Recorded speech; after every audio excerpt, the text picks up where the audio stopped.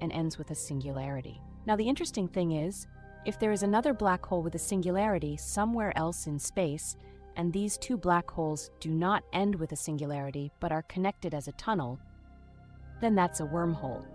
Einstein and a scientist named Nathan Rosen in the year 1935 has published the paper with the theory of wormholes. In this, they mathematically proved that there is a possibility of a tunnel that connects two different places in spacetime. They developed the wormhole concept with the name Einstein-Rosen bridge, or bridge. They compared the wormhole tunnel with a bridge-like structure. To put it simple, it is a shortcut in space.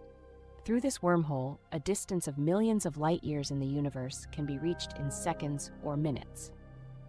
Let's see that with a small example. If this universe is a two-dimensional flat sheet, let's say there are 2 points A and B in it. To reach from A to B, we have to travel all